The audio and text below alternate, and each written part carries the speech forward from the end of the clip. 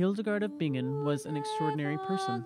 She traveled extensively, produced an enormous body of work, and exerted significant power and influence in the Catholic Church at a time when women seldom had a voice. So the first question I'm going to talk about is the understanding of Hildegard's works and what was her most significant contribution, whether to knowledge or to art. And I would say with Hildegard that's not a particularly great question because she's a theologian who's also a composer and an artist and a dramatist.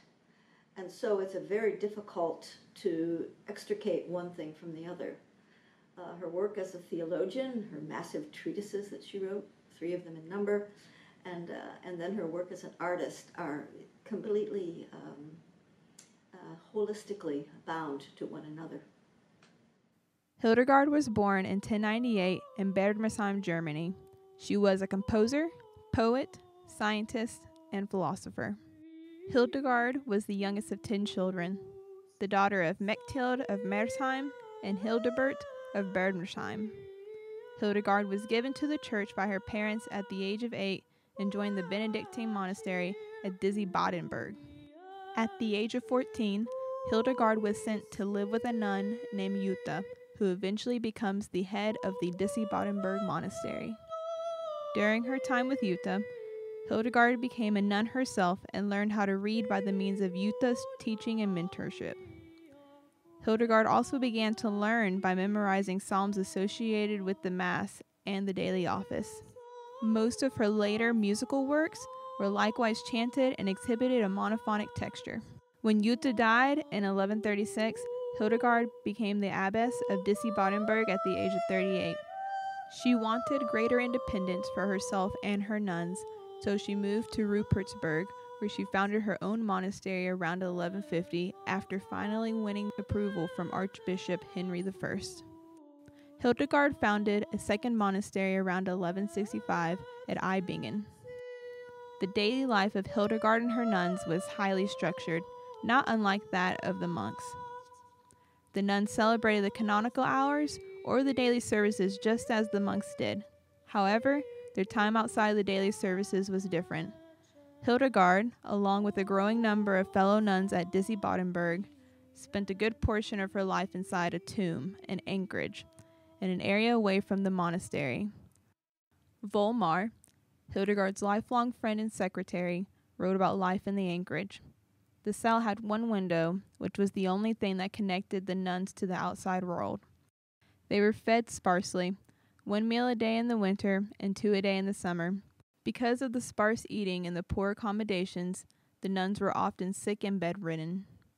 Hildegard spent over 30 years of her life in what would basically be a prison by today's standards. Their lives would change, however, after the passing of Jutta and the election of Hildegard as the next abbess of Disi-Badenberg. Hildegard and her nuns would eventually relocate to Rupertsberg, a monastery that she founded. At age 3, Hildegard began seeing spiritual visions. She understood these visions to be the commands of God delivered through the 5 senses. One of her visions included a command from God to write down what she saw and heard. She didn't initially broadcast her visions to the public, but she eventually shared the visions with Jutta and Volmar. Volmar was a Disi-Badenberg monk who taught Hildegard alongside Jutta. Volmar believed Hildegard had a special spiritual gift because of her visions and wanted her to remember the visions and record them. Volmar was a close friend to Hildegard and eventually became her secretary. He assisted her in editing and composing her musical works. Hildegard was a prolific writer in many areas, including natural science, poetry, and theology. She was a botanist, and she was fascinated by the medical properties of the plants she studied, as well as by animals, minerals, and gemstones. In her work, Liber Simplicis Medicinae, also called Physica, she wrote about the medicinal properties of 293 plants and trees, as well as 45 animals. The information in Physica, as well as that in Liber Compositae Medicinae, was extremely well respected, and she was consulted by kings, bishops, and popes for medical advice. Hildegard was also quite interested in poetry, and she wrote many poems that were inspired by her devotion to her faith. The style and structure of her poetry does not mirror that of the work of other authors, which could very well have been a purposeful attempt by Hildegard to create her own unique style and structure rather than the result of a lack of education in the typical rules of poetry at the time. Regardless of her poetry structure, however, it is very clear that each word chosen by Hildegard held deep meaning, which makes the style and overall effect of her poetry quite amazing. Perhaps the most famous of Hildegard's writings, however, are to be found in her theological works titled Scivias. Scivias is the compilation of the descriptions of 26 separate religious visions which were experienced by Hildegard throughout her life. The work can be dated to between the years of 1151 and 1152. And there are 35 beautifully drawn illustrations in the book which help bring Hildegard's visions to life on each page. The book is also divided into 3 parts, mirroring the Holy Trinity. The last vision in the book additionally includes 14 songs and an early variation of Hildegard's morality play titled Ordo Virtutum. Scivias became an extremely popular read for many people within the Catholic Church, including the Pope. In addition to Scivias, Hildegard later wrote 2 other books that discuss visions, titled Liber Vitae Meritorum and De Operatione Dei. Hildegard's Scivias is a unique treatise because it has so many different aspects to it. And really, it's the only kind of work of its time that survives in its entirety. That is, it's a very rich 3-book treatise. The modern translation of it in English is about that thick. But in addition, it also has a version of her play attached to it, the text of it, and then 14 of her songs, all of which we have the music for. And then there is one copy which survives with illuminations that were planned, I believe, by her. And certainly the scribes who copied that, some of them were scribes that we know were active in her own scriptorium and in her lifetime. And we know that the manuscript was planned for the artworks that are contained with it. So we have, let's go over it again, a theological treatise, drama, music, and art. All of them in one work. Hildegard is famous for her evocative celestial music, which follows a formulaic structure but breaks down some of the typical traditions of the time period. She believed that music should come from the soul, and that singing brings life to God's words. As a result, her music is extremely expressive and invokes intense feelings of revelation as her music is shaped by the spiritual text. While most of the music of the time followed a predictable structure and typically fell within the range of a fifth, Hildegard expanded the ranges in her music to 2.5 octaves in some cases. She is also known for the relaxed structure in some of her compositions, in which her versicles form only loose pairs or variations rather than adhering to strict repetition. To balance these complex ideas, she tended to use repetitive motifs and words, which some attribute to her limited knowledge of the Latin language. A common musical technique of the time was to end chants with the Latin phrase, et in saeculum saeculorum amen, which is to be found in many of Hildegard's hymns and antiphons. Talk a little bit about Hildegard's compositional style. When it comes to Hildegard's music, I very much like the work of the medievalist Jennifer Bain, who teaches at Dalhousie University in Canada. One of her specialties is music theory, and I like her analyses of Hildegard's work very much. One of the things that she's shown, and that I believe is true, is that Hildegard's work is very much of a cloth, with many of the compositional processes, of her own time.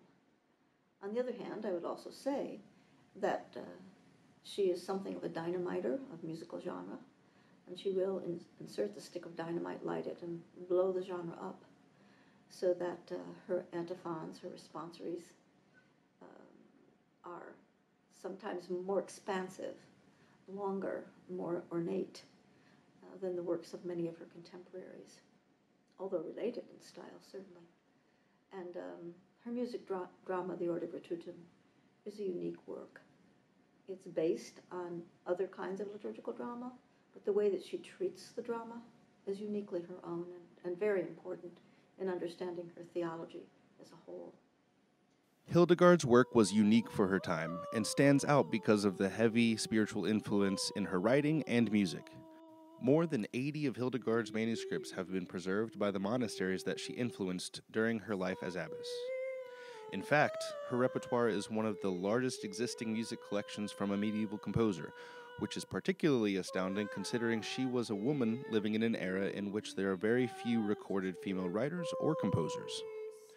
Her entire body of compositions is called the Symphonia, or Symphony of the Harmony of Heavenly Revelations. Within the Symphonia, there are several different types of chant.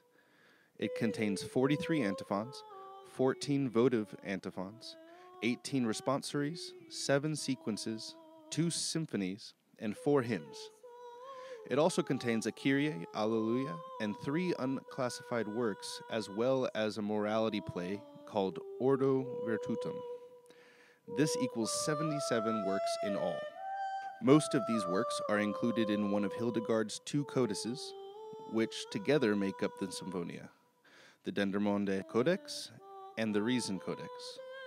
While the 2 manuscripts are nearly identical in terms of content, the order in which the compositions are presented is different in each.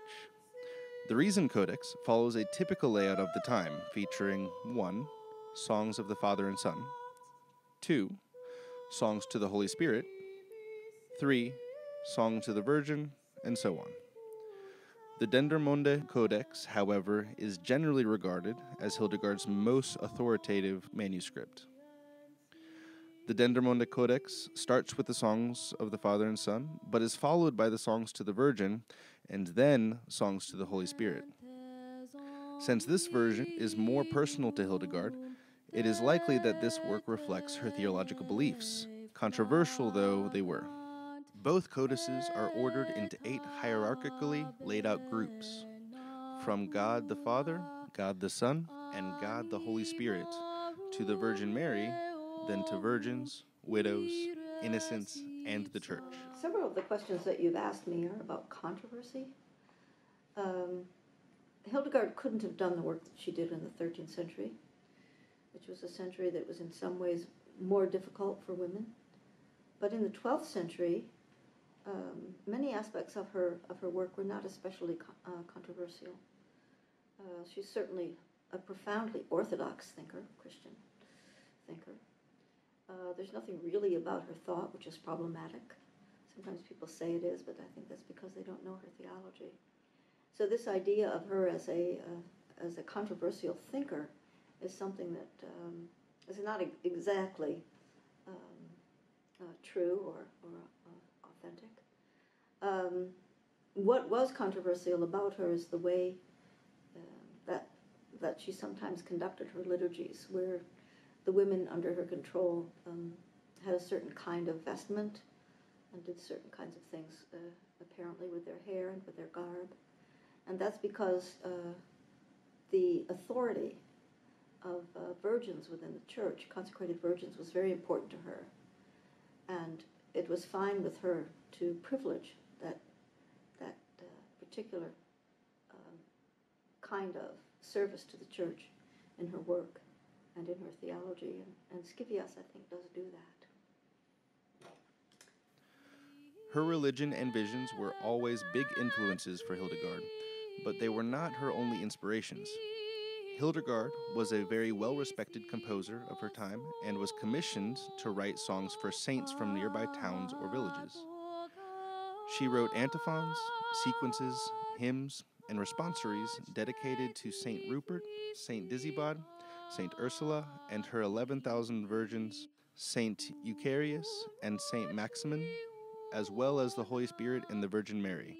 Her Ordo Virtutum, one of the earliest morality plays, portrays a battle for the human soul, anima, between 17 personified virtues and the devil, and is comprised of several different musical ideas and acts, including 82 melodies.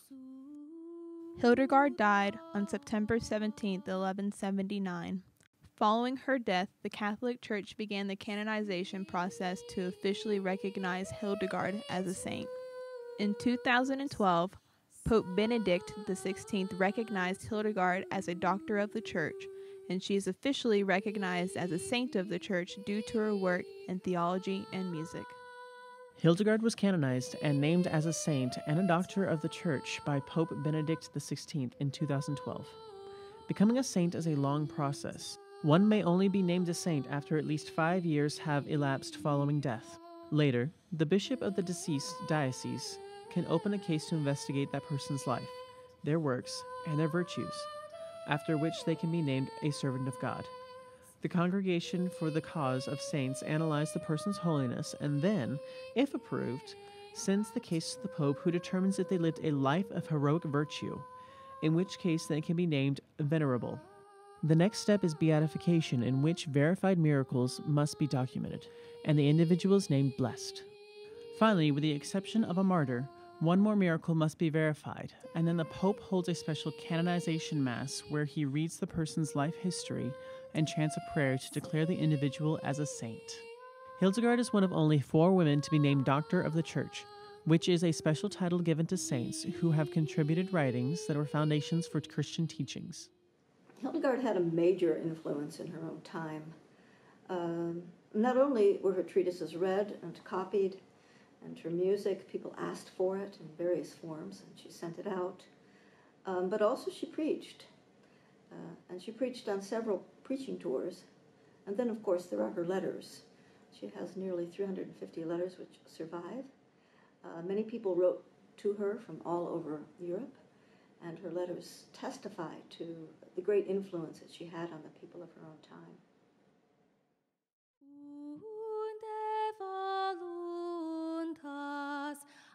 Ascendit e gustum